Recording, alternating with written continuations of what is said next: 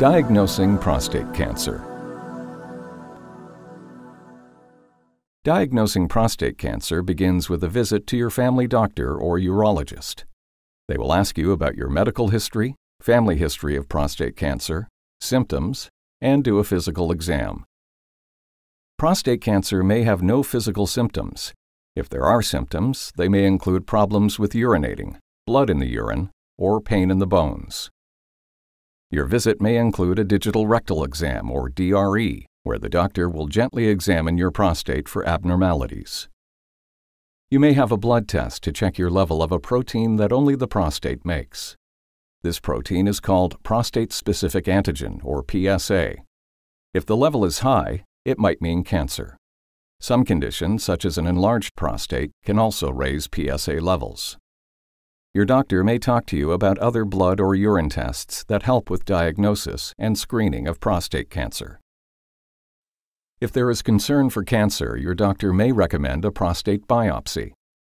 During the biopsy, your doctor samples your prostate with the help of an ultrasound. The samples are then sent to a lab to check for cancer cells. A biopsy is usually quick and safe. The pain is minimized with the help of local anesthetic. You may be asked to take antibiotics and do an enema before the procedure.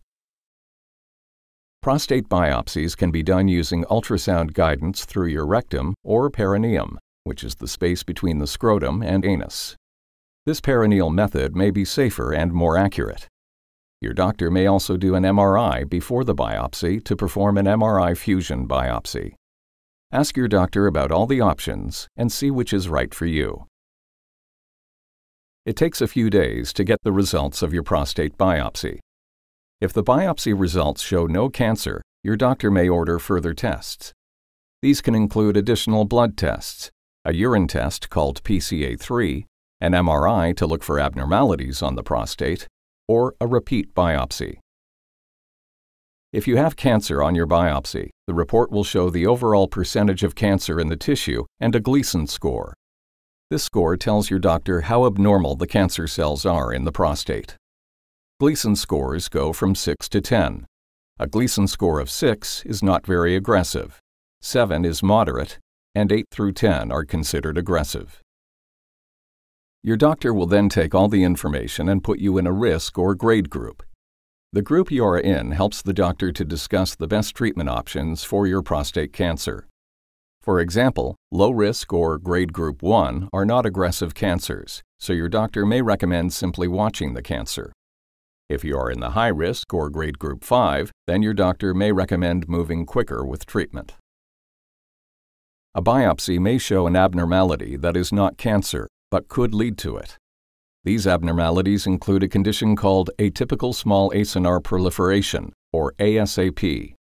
Other conditions are called prostatic intraepithelial neoplasia, or PIN, and proliferative inflammatory atrophy, or PIA. If you have one of these, your doctor may want to watch for cancer and do more tests later. Genetic changes are responsible for some prostate cancers. For example, a mutation on the BRCA gene can cause prostate cancer as well as breast cancer, and a syndrome that runs in some families called Lynch syndrome can also cause prostate cancer. Your doctor may suggest testing for these genetic mutations. Imaging tests are used to show abnormalities in prostate cancer.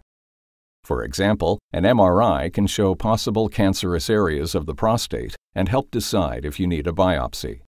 It can also show if cancer has spread. If your Gleason score or grade group is high, your doctor may check if cancer has spread to your bones or other areas. A CT scan can show if it has spread to the lymph nodes or other organs. A bone scan can show if it is present in the bones.